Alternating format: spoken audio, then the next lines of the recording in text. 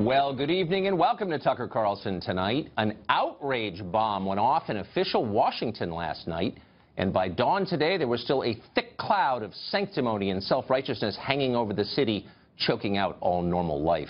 The cause? Donald Trump Jr.'s meeting with a Russian lawyer last summer. Nobody here had ever seen anything like that before, or so they said.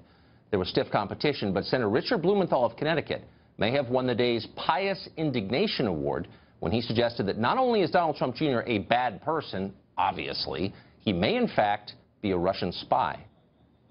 These emails are a textbook example and evidence of criminal intent, and that is potentially a violation of the Espionage Act. Yes, treason. Yes, the Espionage Act, the very one that sent Julius and Ethel Rosenberg to the electric chair.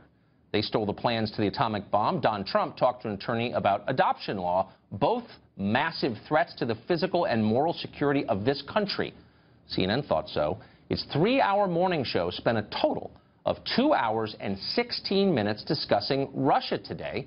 That left just under 8 minutes for the new health care bill being debated in Congress and 2 minutes for sports. Pretty much nothing on anything else. 93% of airtime devoted to Russia.